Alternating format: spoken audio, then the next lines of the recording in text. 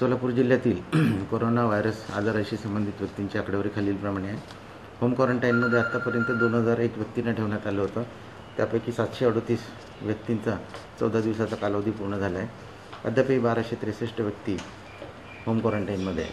Institutional क्वारंटाईनमध्ये आत्तापर्यंत 1148 व्यक्तींना ठेवण्यात आले होते. त्यापैकी 487 व्यक्तींचा 14 दिवसाचा कालावधी पूर्ण झालेला आहे व अद्यापही 661 व्यक्ती इन्स्टिट्यूशनल क्वारंटाईनमध्ये आहे. आयसोलेशन वॉर्डमधील रुग्णांची माहिती खालीलप्रमाणे आहे. आतापर्यंत एकूण 851 व्यक्तींचे स्वॅब घेण्यात आले होते. त्यापैकी 654 व्यक्तींचे अहवाल प्राप्त झालेले आहेत. अद्यापही 197 व्यक्तींचे अहवाल अप्राप्त आहेत. प्राप्त झालेल्या 654 टेस्ट रिपोर्टपैकी 624 अहवाल हे निगेटिव्ह आलेले आहेत, तर 30 अहवाल पॉझिटिव्ह आलेले आहेत. काल पॉझिटिव्ह टेस्ट झालेल्या रुग्णांची संख्या 25 होती, मात्र आज वाढून ती 30 झालेली आहे. पॉझिटिव्ह रुग्णांमध्ये 5 रुग्णांची भर पडलेली आहे.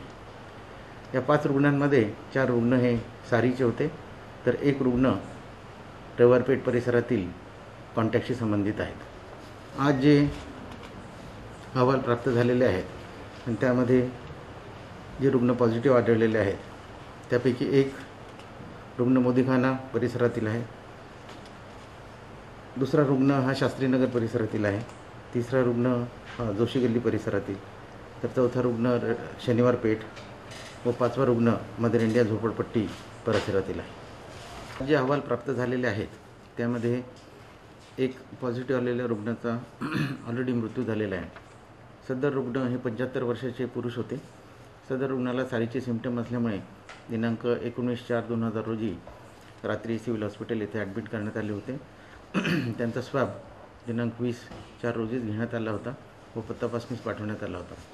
परंतु त्यांचा अहवाल येण्यापूर्वीच दिनांक 20/4/2020 रोजी सकाळी 7 वाजता त्यांचा 75 वर्षीय मृत पुरुषाचा अहवाल संध्याकाळी प्राप्त झालेला आहे. आतापर्यंत सोलापूर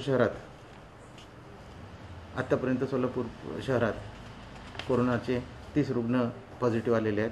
त्यापैकी 3 रुग्णांचा मृत्यू झालेला आहे व 27 रुग्णांचा उपचार सिव्हिल हॉस्पिटलमध्ये सुरू आहे. यापूर्वी सोलापूर शहरामध्ये 6 ठिकाणी कंटेनमेंट झोन जाहीर करण्यात आला होता, परंतु आजचे जे अहवाल प्राप्त झाले आहेत त्यामुळे आणखी 3 कंटेनमेंट झोन जाहीर करण्यात येत आहेत. यामध्ये मदर इंडिया आहे, मोदीखाना परिसर आणि शास्त्रीनगर परिसर यांचा समावेश आहे.